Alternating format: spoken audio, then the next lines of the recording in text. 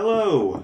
So for the past couple weeks I've been working on this voice-activated coffee maker, and well...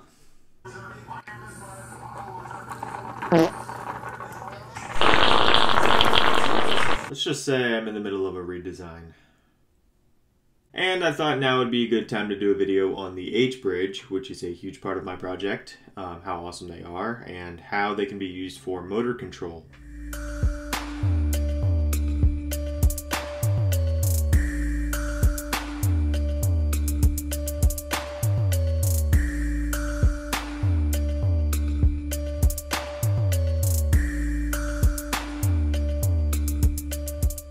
Have you ever seen a motorized object that could go in one direction, but then reverse direction? Well, whatever that object was, it was most likely using an H-bridge. They are used to control a motor's rotational direction, either clockwise or counterclockwise. So let's just say we have a regular old DC motor that uses the old current through a wire trick to create magnetic fields. The polarity of those magnetic fields, north or south, depend entirely on which way the current is flowing. So for brush DC motors, if we send current through the input, it'll go through the output to ground and it will turn in one direction. But if we send current through the output, through the input to ground, it will turn in the opposite direction.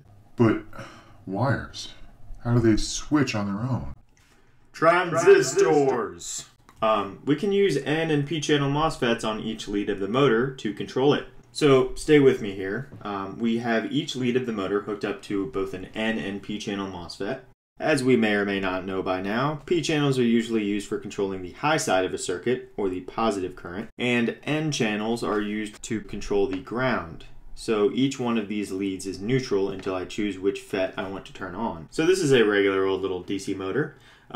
Let's say that this is the input and this is the output. There is no fixed input and outputs for DC motors, but let's just say these are fixed. So if I turn on the P channel for this one and the N channel for this one, it will turn in one direction, and if I turn on the P channel for this one and the N channel on this one, it'll turn in the opposite direction. So this is a linear actuator I made a couple days ago for the coffee maker. When I turn this gear clockwise, the shaft moves up, and when I move it counterclockwise, the thing moves down. I'm just going to use this for a little demonstration because it's easier to see which way the motor is moving compared to this thing. Now for the H-bridge part. So for parts, you're going to need 2 N-channel MOSFETs, 2 P-channel MOSFETs, and 4 10K resistors. So I'm going to start with the N-channel MOSFETs. The 10K resistors are for the gates. Some places you'll read that you don't need one at the gates, but in my experience, every time I don't put one on, it won't turn back off.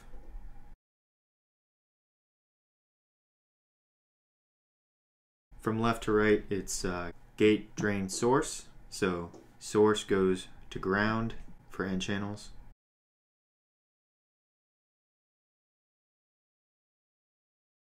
So now for the P channels. The pinout for the P channels are the same, but this time the source gets the positive 5 volts. And instead of the gate getting a 10K resistor to negative, the P channels are going to get a 10K resistor going to positive.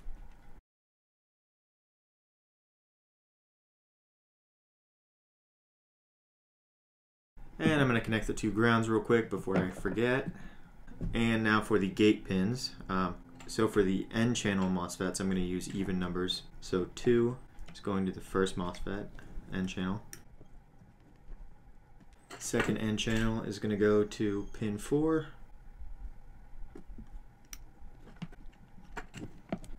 First P channel is going to go to pin 3. And the second P channel is going to go to pin 5. Okay, so I want to talk about some of the code real quick. So I have the first N channel going to pin 2. So we are initializing all of the N and P channel MOSFETs over here and assigning them pins. So the first P channel I have going to pin 3, and the second N channel going to pin 4. P channel number 2 is going to pin 5. And then secondly, I'm declaring all of these MOSFETs as outputs by using the pinMode function, P1, P2, N1, N2. So here in the loop I have 2 digitalWrite functions. The first is for P2, that is P channel MOSFET 2 and N channel MOSFET 1. So P channel MOSFETs are activated by a low signal, and N channels are activated by a high signal.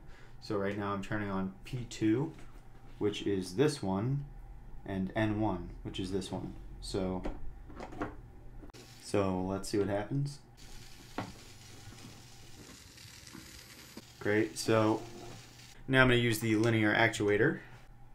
Okay, so I had to change some transistors around because of some structural issues with my breadboard, but it's the same thing.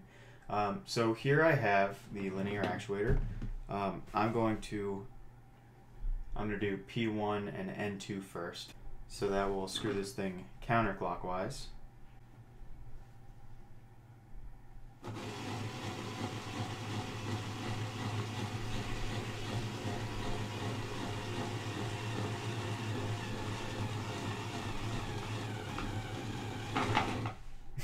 Fell out.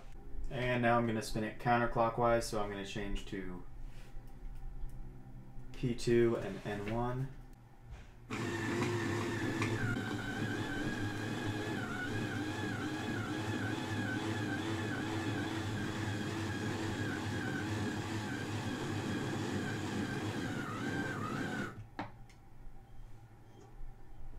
Well guys, that is it for this one.